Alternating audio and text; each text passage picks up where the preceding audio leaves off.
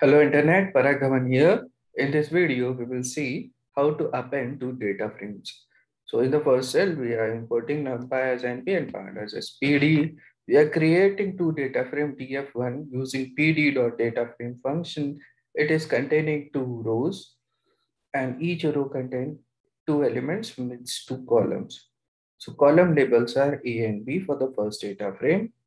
We are creating data frame 2, which is a list of lists using pd.DataFrame function, which contains two rows and number of elements are 2 in each row. Therefore, columns are 2 with a column label of A and B.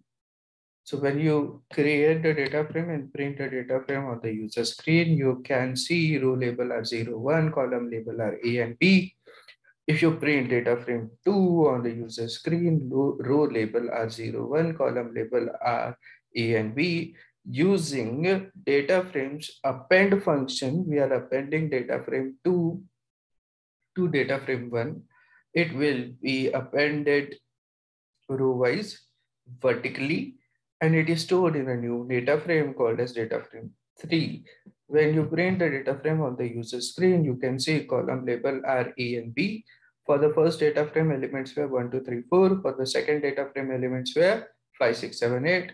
The row label of first data frame was 0 and 1. The row label for second data frame was 0 and 1. For the new data frame, the row label are incorrect. So to avoid this, we can, while appending, we can pass a keyword argument, ignore index is equal to true. So we are appending data frame to data frame 2 and to ignore the indexing of rows. So if indexing of rows are ignored, indexing will start from 0. Subsequently, it will go for the last row. Click on the cell and run the cell.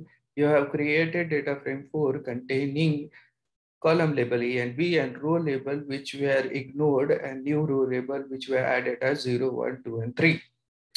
That's it for this video. Thank you. Thanks for watching. Do hit the subscribe button for more such technical content. See you in the next video.